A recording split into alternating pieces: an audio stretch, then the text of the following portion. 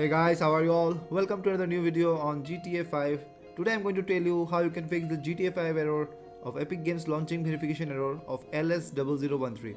I found out a solution for you guys and I'm here to share it with you all. If this fix works for you, make sure to subscribe our channel, pressing the bell notification for more gaming contents of GTA 5 and others. And also help me to reach my next subscriber goal, that is 3100. So without further ado, let's begin. I'll be giving you 2 steps to solve this error, so make sure to use it correctly. So for the first step, you need to go to the document section of your PC. So go to the PC, then click on documents, and then you'll be getting some folder. You have to search for the Rockstar folder. So this is my Rockstar game, and if you click on it, you'll be getting these 3 folders. Now what you got to do is you have to delete this Rockstar games entirely. So just right click on it and delete it. Done.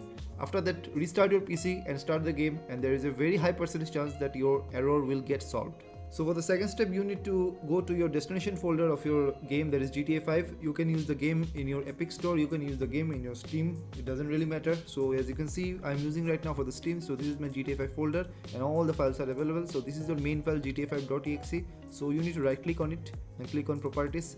Then you need to click on this compatibility section.